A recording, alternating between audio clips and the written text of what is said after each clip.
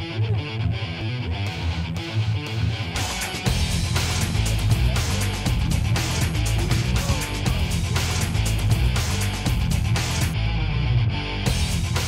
I think that we set the expectations over the summer with our off-season workout and our senior leadership that we acquired. Obviously, you know, we still have a long way to go, but the kids are very enthusiastic and they're fired up about the season. And so that's kind of our expectations, keep getting better and keep moving forward.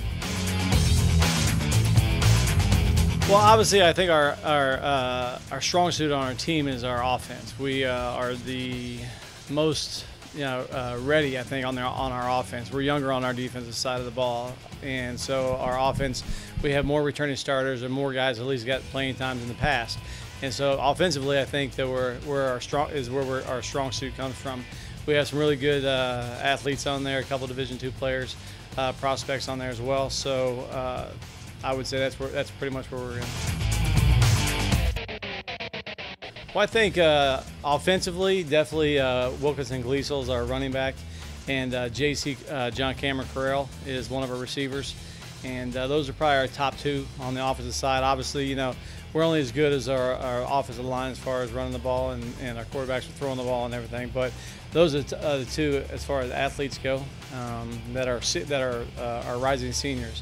Defensively, I would say we have some guys that rising senior-wise. We have Austin Smirnos, which is in our secondary, a very good player. We have Devin Phillip, one of my linebackers, the defensive ends, are ones that look at, along with, I would say, Guillermo Ledesma is one of my linebackers as well.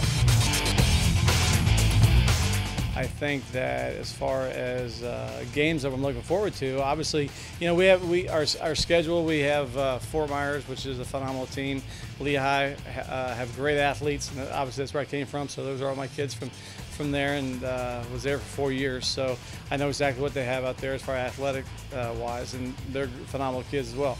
So district-wise, those are the two teams that, you know, we got to look at to try to beat to make the playoffs.